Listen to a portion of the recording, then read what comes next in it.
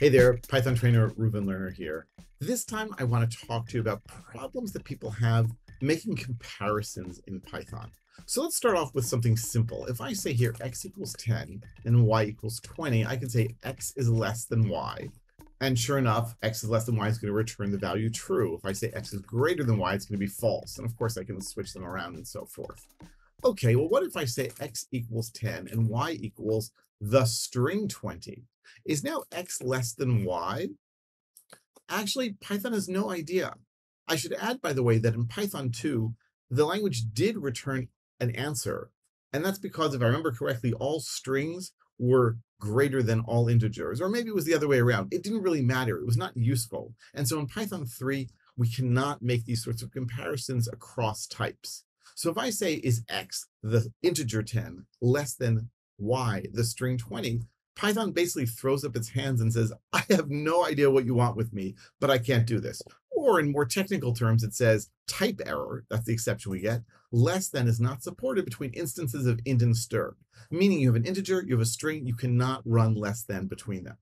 So what can we do? Well, we can convert one to the other. I can say x is less than int y. And yeah, now it works just fine. Why? Because now we're actually comparing two integers, x and int y. We're not comparing two things of different types. I could also, if I really want to, say str of x is less than y. And that will also work, but you really have to be careful when turning numbers into strings than doing comparisons, because you'll also find that if we say here, like the string 2 is less than the string 10, right? That's false. Why is that false? Well, because it's going alphabetically. It's checking the first character. And so 1 is less than 2, at least in the strings. I mean, 1 is less than 2 in integers also. In any event, you have to be a little careful. Now, I see people encounter this all the time, especially when they're getting input from users and trying to compare that input with a number. So for example, if I say here x equals 10, and then I'm going to say here input, let's do this. Let's say guess equals input, enter a guess. And so then I can say, if the guess is equal to x, then print, we got it. Elif guess is less than x, print too small. And then else, we can say print too big. So what's going to happen now? Well, I'm going to enter a guess, and I'm going to guess 10. Pretty good guess, right? And it gives me an error.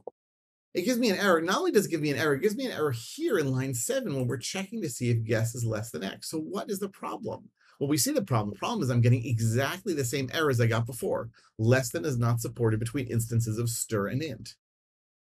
So what's the problem? The problem is that input, the built-in function input, which allows us to get input from the user, always returns a string.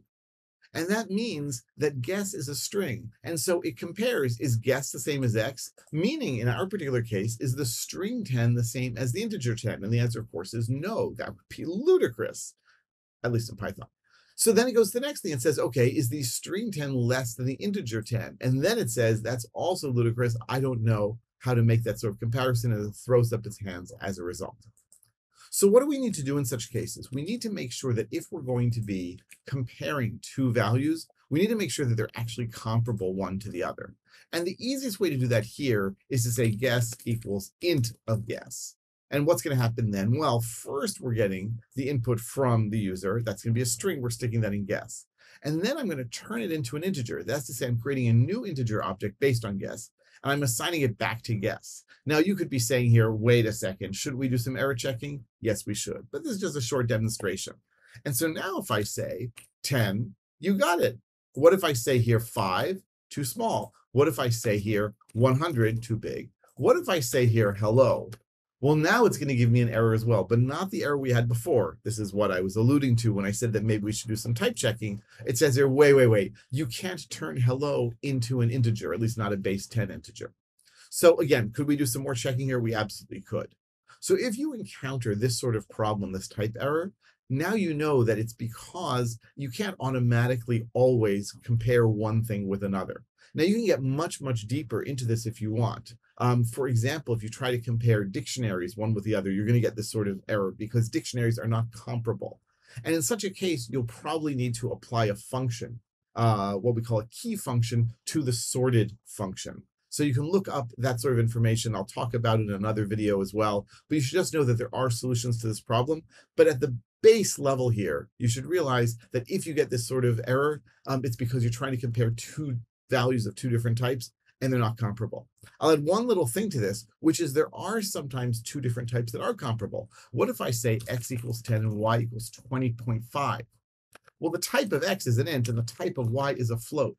But Python knows that both of these are numeric and they are comparable. So I can say x is less than y and y is greater than x, and all this will work just fine. So are we always unable to compare across types? No. Often though, yeah, and you should assume that's always going to be the case.